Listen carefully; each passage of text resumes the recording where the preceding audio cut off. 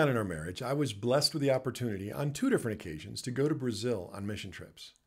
The second time, Lisa was able to go on the mission trip too, and in the 2 short weeks she was there, Lisa managed to learn to communicate remarkably well with the Brazilians in Portuguese.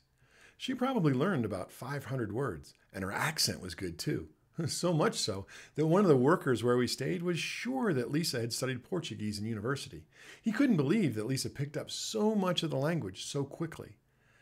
I, on the other hand, didn't even learn 50 words, despite being immersed in the language twice as long as Lisa was. Why such a big difference in how much of the language we were able to speak? How was Lisa able to learn more than 10 times as many words as I did in half the time? Was it because Lisa's better with languages than me? She might be. But when I look back on that time, I see that Lisa and I had very different mindsets about the whole thing.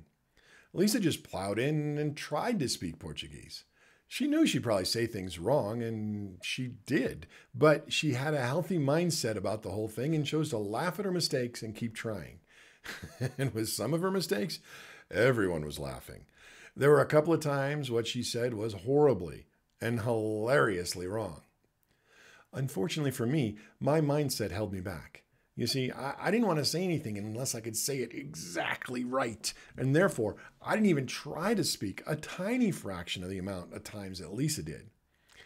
My mindset told me I wouldn't be able to do it. And as a result, I wasn't willing to take the risk of saying something wrong.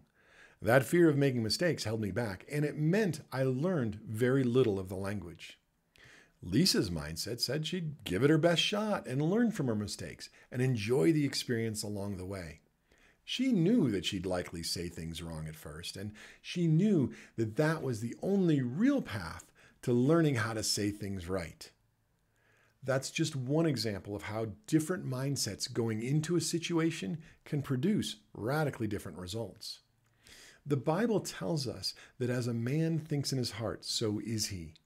Our mindsets are vitally important. Here's how the word mindset is defined: a mental attitude or inclination, a fixed state of mind. What we think about ourselves in our hearts really determines our identity.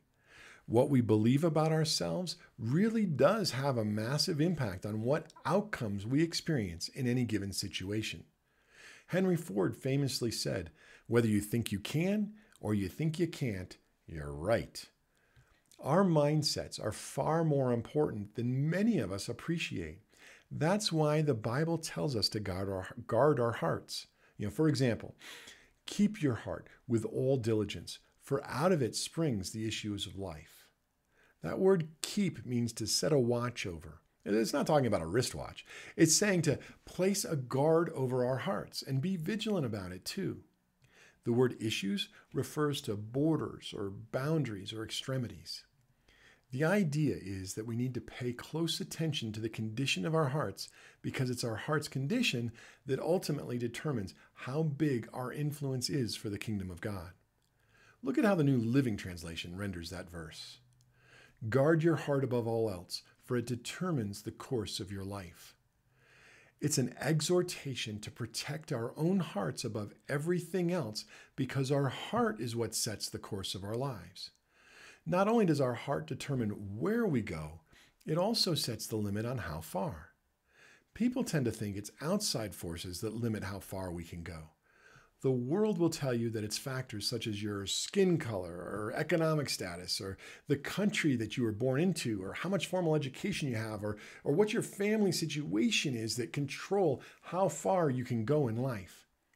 But when it comes to reaching your ultimate destiny, the Bible shows us it's external factors. That all those external factors, they're secondary to the internal condition of our heart. It's just like how the different mindsets that Lisa and I had about learning a foreign language dramatically affected how quickly we learned that language. The mindset you hold in your heart will determine how fast and how far you go in the things of God.